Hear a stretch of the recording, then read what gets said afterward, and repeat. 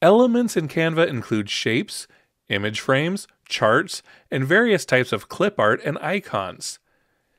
Elements are available in the Elements tab to the left. Be aware that any elements marked with a crown in the bottom right corner require a Canva Pro account.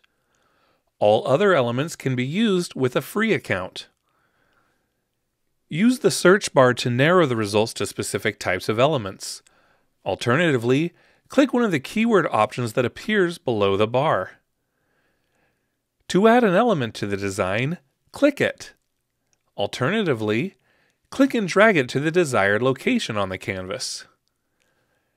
Use the options in the toolbar above the canvas to modify the element as desired, such as the colors and cropping. The options available in the toolbar will vary depending on the element that's selected. To resize the element, click and drag the white circular handles that appear on the corners. To crop an element, double-click it. Then, click and drag the L-shaped corner handles. To change the framing, click and drag the element within the frame. When done cropping, click away from the image, or click Done to the top left. To reposition, click and drag it to a new location.